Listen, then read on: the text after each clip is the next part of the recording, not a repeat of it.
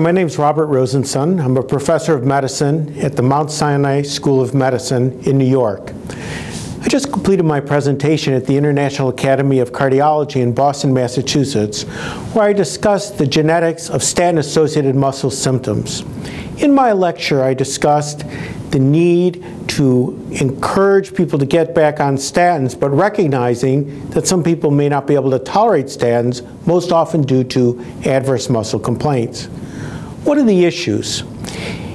If you have a myocardial infarction or you're a high-risk individual and you down-titrate or discontinue the statins, your risk for having a recurrent myocardial infarction increases by 50% at 2 years. And hospitalizations for cardiovascular events increase by 51%. Over a longer period of time, you have a higher mortality.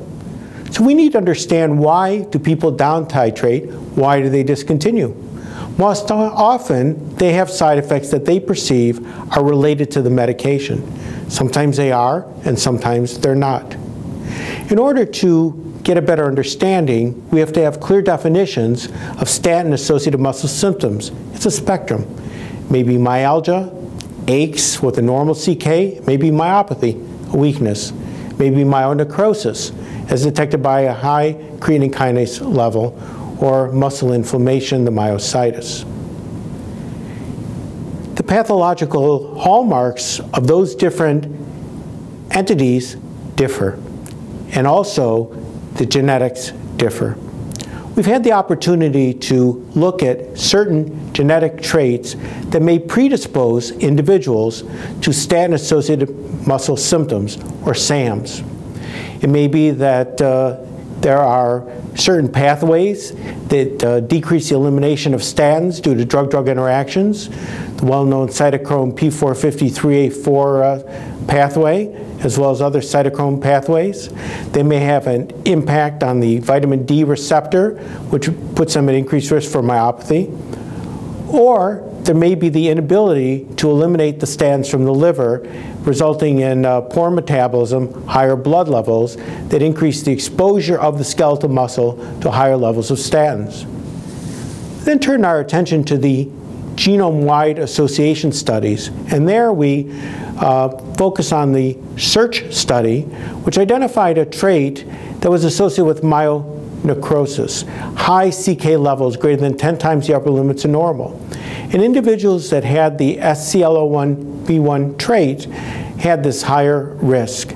They had an inability to metabolize the statins or eliminate them effectively.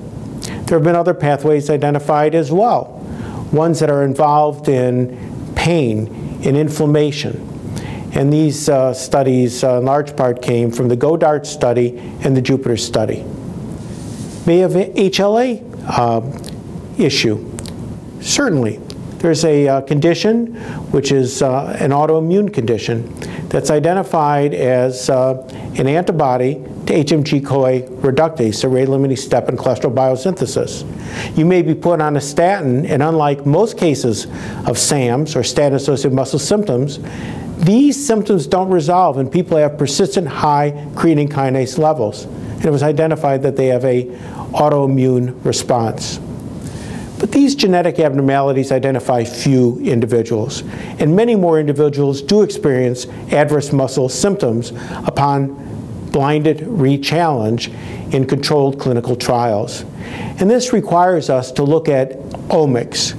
There's a very interesting paper by Lamb, published in PLOS1 on transcript omics, that identified multiple different gene networks that interact, that may cause some individuals to have myalgia, some to have myopathy, some to have myalgia and myopathy. But the picture is still incomplete. And future work will require us to look at proteomics and metabolomics and lipidomics to get a better understanding as to why some individuals are prone to adverse muscle symptoms with statins that will, of course, leave them at higher risk. And after we identify those individuals, what types of solutions can we provide to lower their LDL cholesterol and lower their cardiovascular risk? Thank you for the opportunity. There you go. Perfect. 5 minutes.